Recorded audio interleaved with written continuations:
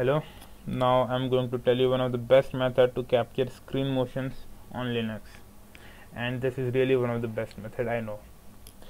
Okay, in this method I'm going to use shell scripting, and I'm going to make a shell file, and I will make that file as executable one, and then I will execute it. This records the audio and video simultaneously, and it can record some particular windows on the screen also.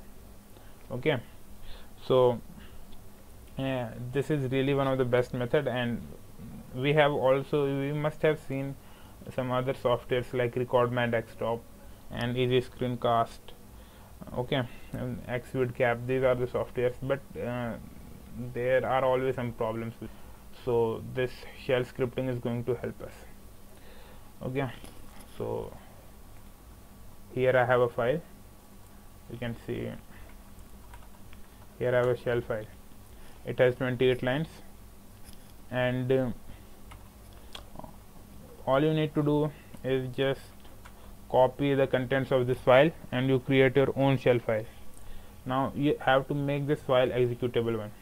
Read and write options, I think it will be there, but you have to make this file as executable one.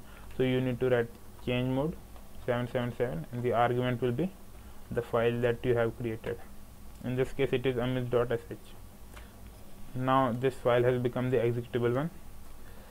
Now if you will execute this as amit.sh, so you are executing this file, the recording will start place. So you are getting the option to click the window, okay, which you want to record. So suppose you want to record this terminal, you will have to click here. Now things are getting recorded. Okay, here are the frames. It's 12, 20, 24 frames, and this is FPS, frames per second, 4.2. okay, so if you want to stop this recording, you need to press Ctrl C. Now there is an option available to you that do you want to merge the audio or video, okay, in the format WebM. Okay, so if you want to merge, you will have to press enter. This will take few seconds to get merged. Okay, so you can see as it is getting merged. Okay,